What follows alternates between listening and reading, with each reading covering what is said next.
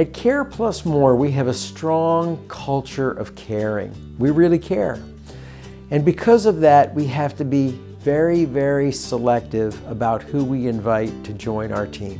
In addition to what's required by law through a criminal background check as an example, we do a motor vehicle background check, which is not required by law, but actually we learn more about people through their motor vehicle background check than we do through their criminal background check.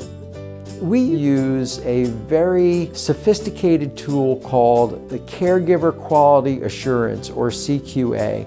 It tells us a lot about the people who are applying to be caregivers with our company.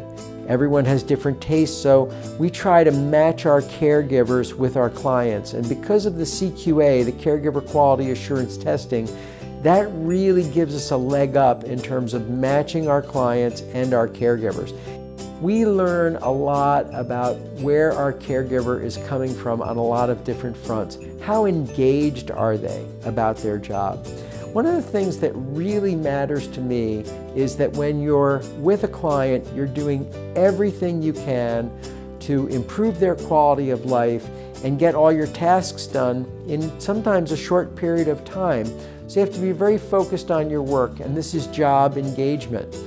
They have to go through 40 hours of comprehensive training in order to be able to go into the field and actually work with a client.